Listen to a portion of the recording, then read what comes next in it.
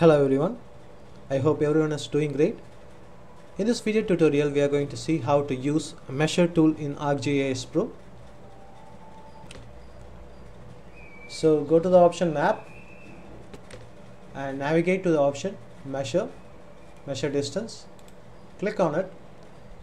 So this is measure distance. In order to measure a road distance from here to here or any road, you can use measure distance. You can choose the units. So in this case I'm going to use kilometers. There are many other units also available. You can choose it accordingly.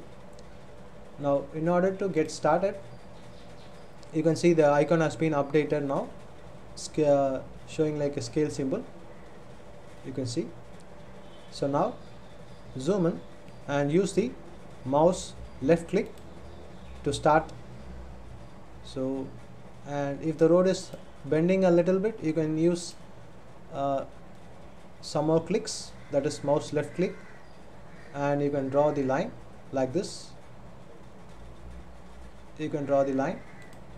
So I need to measure it up to here, so I'm going to go there and once again click mouse left click, and for finishing it use the mouse left click twice. So the line has been constructed. Let us see the kilometers. So now you can see it is showing around 1.44 kilometers. So this is nothing but the segments.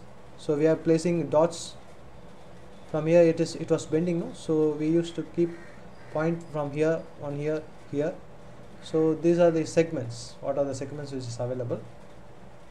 You can see the path net bearing, that is 61 degrees. So like this you can measure the length of the road. So I'm going to show you another example. If you want, you can copy these results. So let me paste it in the notepad and show you how it looks like. It looks the same as here. You can see the length. Okay.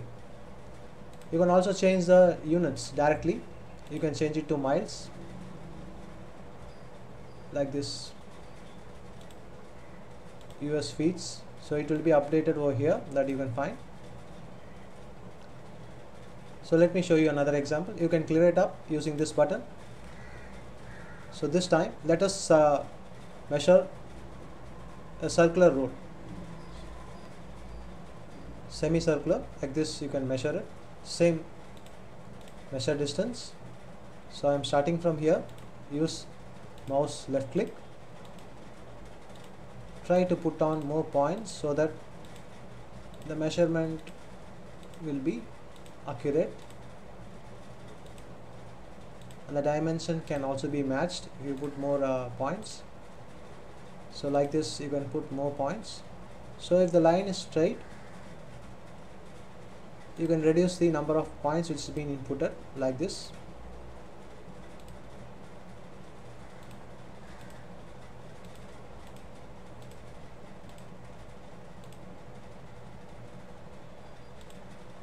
So I'm going to finish it over here, and let us see the distance. Double click, use mouse left click, double time. You have to click it. So you can see here. Let me change the units to miles. So it is around 0.37 miles. Okay. If I convert it to kilometers, you can see it is coming around 0.59 kilometers. Like this you can measure the length of the road. Clear it up. So for example, if you want to measure area of a lake, so let us take this lake as an example. Now once again select over here and use measure area.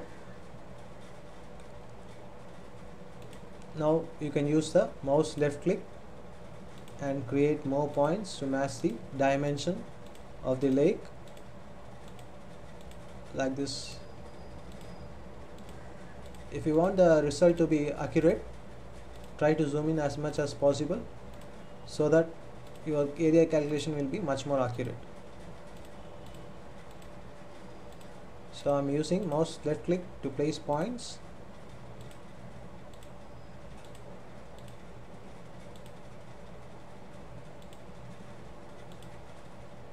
and you can use the mouse scroll button. You can long press it.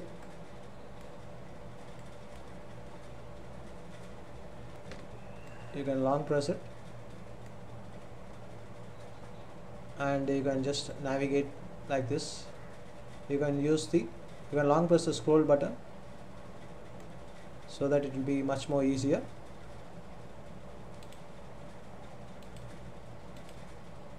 So when you are done, use the left click twice and finish your. So you can see here, so the default is square kilometers for me. So this is around coming around 0.11 square kilometers, as you can see here. You can change the units. You can set square yards or square miles. You can copy this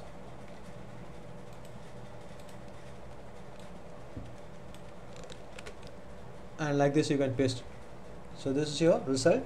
Okay, these are the segments, the points which we have created, which we have kept for digitizing the lake for calculating the area. So like this you can calculate. You can just check over here. Any other doubts on this, please do ask in the comment section. Thanks for watching. It can be used to identify the features.